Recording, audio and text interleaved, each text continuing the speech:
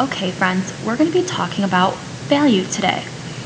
Value is how light or dark any color can be.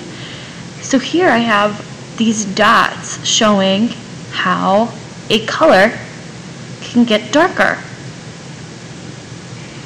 And down here I used a pencil to show how you can shade, which means going back and forth with your pencil, and how it can go from light, lighter, darker, darker, darkest. And we're going to do that today with a snowman. For your snowman, you are going to need any sort of cup to trace, scissors to cut it out, a black marker, some colorful markers. You might need a pencil, a glue stick, a white piece of paper to make your snowman, and a colored piece of paper to glue your snowman on. If you don't have colored paper, that's okay. You don't need to cut it out and glue it. You can just make all of the value in the snowman. If you don't have markers, that's okay too. You could use a pencil, a pen, crayons, colored pencils, whichever one you can find around the house. So I'm going to start with my white piece of paper, and I'm going to use this cup that I found. This side is smaller than this side. You might want to use it if you have a plastic cup or a roll of masking tape or something that's just round to help you cut out your circles. So I'm going to hold this down, and I'm going to use my pencil. Hold this down really tight. Notice how I'm at the bottom of the paper here, so I can use as much room as I can. And I'm going to trace it all the way around. You don't want this to slide or you'll mess up your circle. So I'm going to make 1,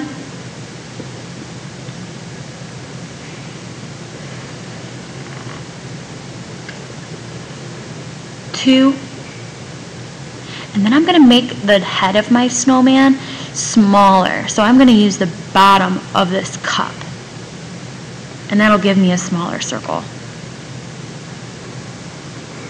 And 3.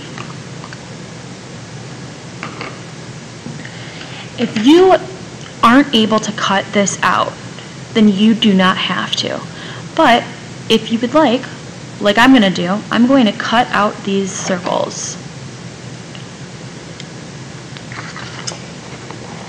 And I'm going to glue them onto my colored piece of paper.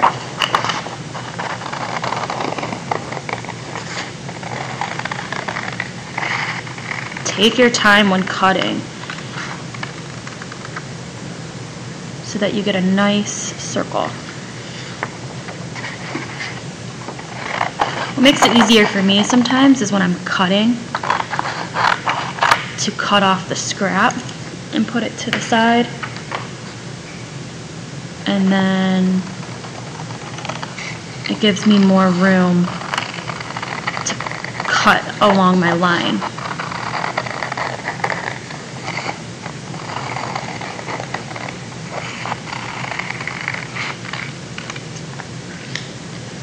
And then my head.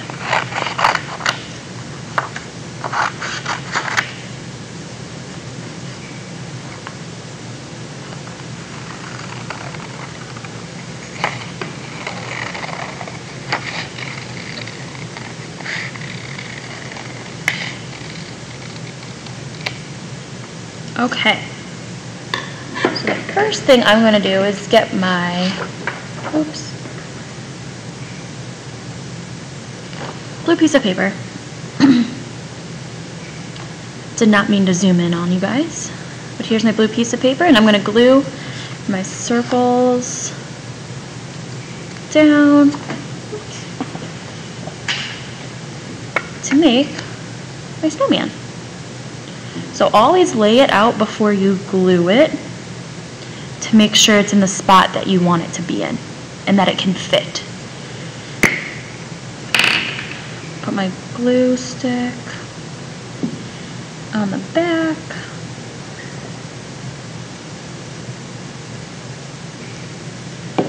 And glue it down.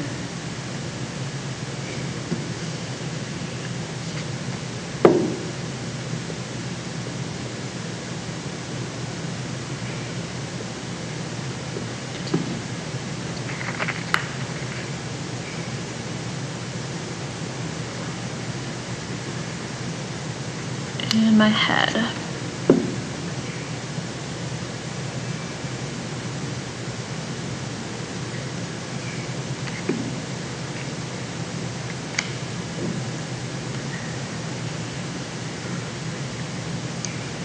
If your snowman's a little bit smaller or a little bit bigger, that is totally fine. That will also work. So now I have my snowman all together. And before we start doing our value, we are going to draw on the special features that we want to add to our snowman. Like maybe the nose, however you want your nose to be. Make a triangle and make a little curved edge. And we're going to use lots of circles today. Circles and dots. So we're going to make a nice big circle for the eye. Another nice big circle for the eye. And we're going to color those eyes in. If you want, you can leave a little highlight and then color it all in. Or you could just color all of it in.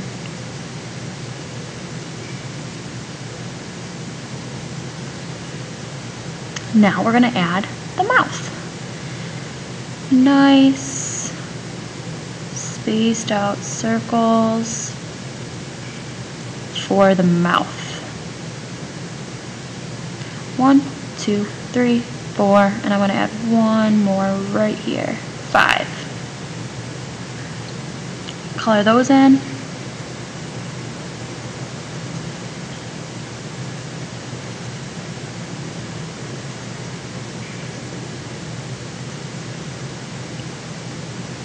And we're going to add the buttons. You can add as many buttons as you like. I think I'm going to just add 3 big ones. 1, 2, 3.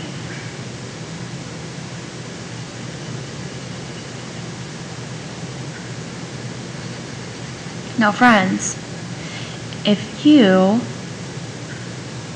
are too afraid to mess up,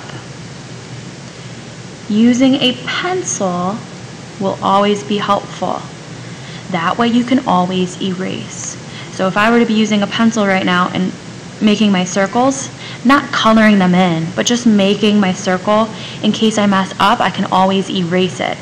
I cannot erase this marker. So now that I have my buttons, my smile, my nose, my eyes, I think there's one last thing that I want to add. And these are options for you to add. You don't have to. But I think I am going to add a scarf. I'm going to add one that kind of just goes off to the side. I'm going to draw a line across so I don't run into the button right here. And draw another line across. If you're using a marker, this might be a good place for you only to be using a pencil. I'm going to draw my line.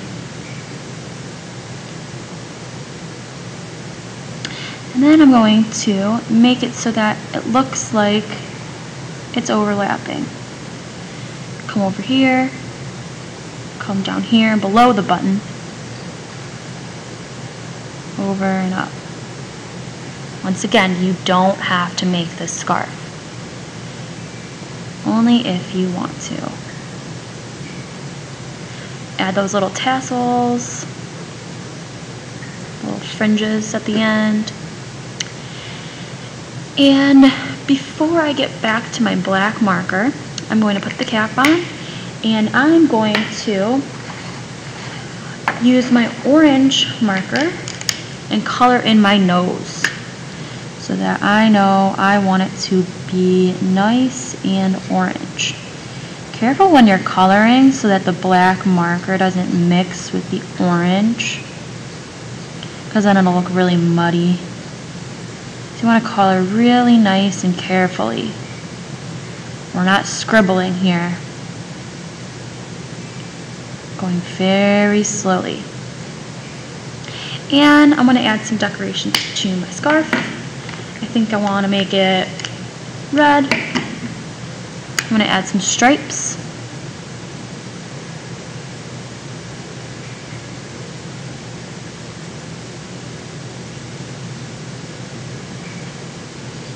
Once again, friends, this is all up to you right now. You don't have to color your scarf in if you don't want to, or you can make different designs and patterns on it. I like this red stripe because it reminds me of a candy cane. And we gotta make sure we don't color on top of our button. I'm gonna put one little extra line up here because it looks like it's wrapping around his body. Okay. So the next thing that I'm going to do is I'm going to be using my black marker, and I'm going to be showing that value scale. I showed you these two different options of way to show value. We're not going to be doing the shading today. We're going to be doing these dots, which is called stippling. It's a funny word, stippling. And we're just going to be making a bunch of dots to show our value. So to start, we're going to start at the bottom, and we are going to make this part the darkest, only with dots. So we really want it to look similar to this circle right here. So I'm going to start making my dots. This might take a little while. But notice when I press down slowly, the dots are a little bit bigger than if I went really fast. So I'm going to go a little bit more slowly at first and try to get as much covered as I can. But don't go fast. If you go too fast, you'll be making lines on your paper, and we don't want lines. We want dots for stippling.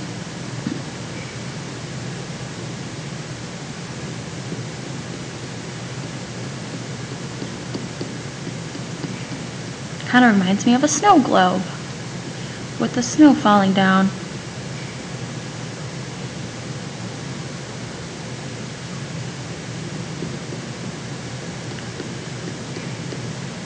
Always want to watch what you're doing. And I'm not jamming my marker into my paper. That would only ruin the tip of your marker. And then you won't be able to use it again. Same thing with your crayon or your colored pencil. We want to be gentle so that we can keep using our art supplies. All of our dots. That looks pretty good to me. I want it to make it a little bit darker because it doesn't look close to this. It looks pretty covered, but it looks more like this one. And I want mine to look more like this one. So I'm going to add some more dots. And all these white spots. I can go a little bit faster now since I already have most of the area covered. and just keep on filling it in. Be careful not to go off of the snowman, because you don't want to get a bunch of dots in the background for no reason.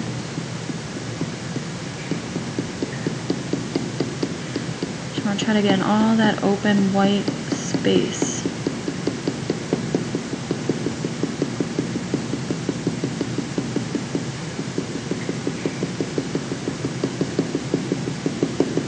Careful when you're doing this, because the marker might slip out of your hand, and you really don't want that to happen either.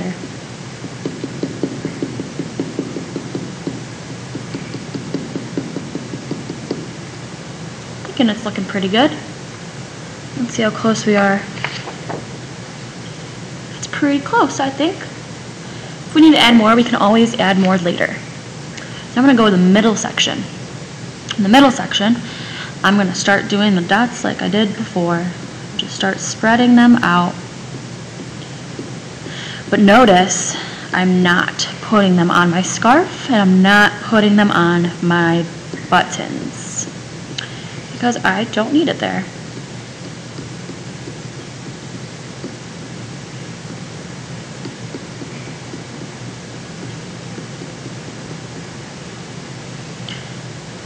Need to add some more, but we don't have to add as many to this snowman at all.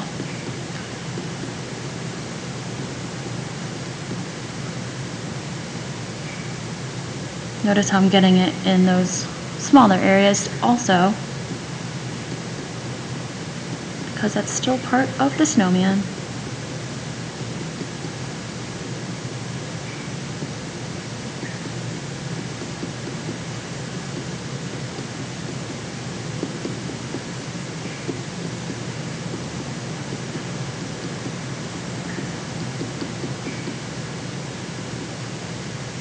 Alright, I think that looks pretty good.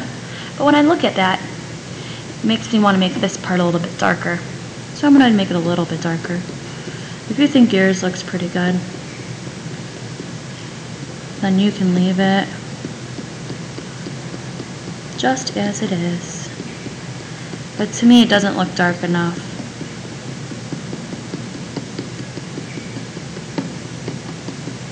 Remember, we're not shading. Not scribbling, we're not making lines, we are just making dots.